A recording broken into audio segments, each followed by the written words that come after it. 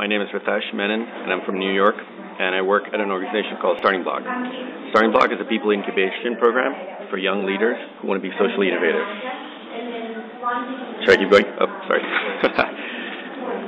At StartingBloc, what we try to do is create the next generation of leaders that work beyond silos. For example, in today's world, most people who want to solve a problem work within a niche, a sector. They believe that their version is the best, and the only way they can get something done is if they stick their head down and get work done.